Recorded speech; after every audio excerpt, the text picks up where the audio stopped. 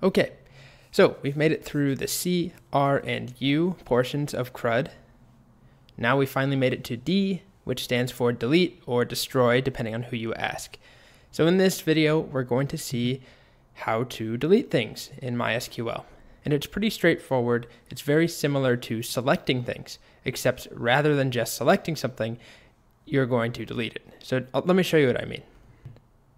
Here's an example that will delete any cat with the name egg in our database. So imagine first of all that we were selecting. All we would have is select from cats where name is equal to egg. So if we ran that, it would give us the cat or cats with name egg, and we can swap out select with delete, and that will delete it. So that same rule of thumb from before, where I said make sure before you update something that your selection is correct, then do the update, because it will, there's no undo button, unfortunately. Same holds true, and more so with delete, because your data's gone as soon as you delete it. So let's try this. We'll delete egg. Let's do, first of all, select star from cats. Just make sure we have egg in here. There he or she is. I'm not quite sure what I was intending with that name egg. So what we'll do first is just make sure we can select appropriately before we delete. So select star from cats where name equals egg. Remember that this is case insensitive. Just for now, I'll do lowercase just to prove that. All right, so we get egg. Perfect. So now to remove egg, delete from, and then we can just copy this. So before I hit enter, I do need to take a moment to address something pretty serious. And that is that no cats are being harmed, no cats are dying here. Yes, they're being deleted from this table, but in reality, deletion doesn't mean death. It means that they're being adopted, perhaps to a loving family that will treat them with the care that they deserve. So there's no death here. And I hope I don't receive any furious comments about how I'm treating animals in my course. I love animals. I learned from my first course, I made a mistake.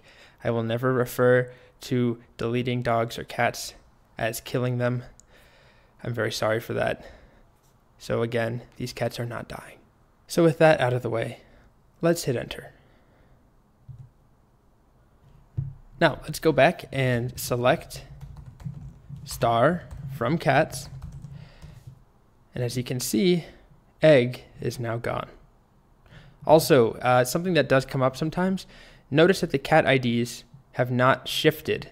They're still the same. Some of my students in the past have had the expectation that the IDs would alter, but they always will stay the same. And that's because when something is inserted into a table, that unique ID is generated for it. Remember, it's a primary key.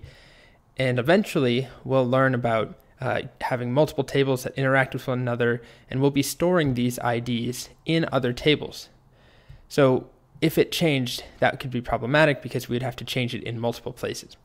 Anyways, all I'm trying to say is that we removed 4, but we still have 5, 6, and 7. This didn't change to 4, this didn't change to 5, and so on. All right, so we deleted that. Rest in peace, enjoy your new life with your happy family egg. So one last thing here is that if you look at what I've written here, delete from cats, what do you think that will do? Now, I don't run it, but what do you think this would do?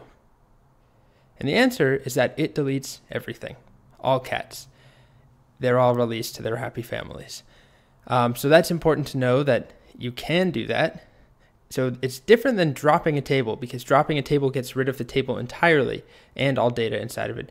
But deleting from cats just deletes the entries in the cats table, but we still have the shell, we still have the cats table. There shouldn't be very many times when you need to use this command. I'm not going to do it just yet because I want us to have our cats data for a little bit for the next exercises, but just keep that in mind.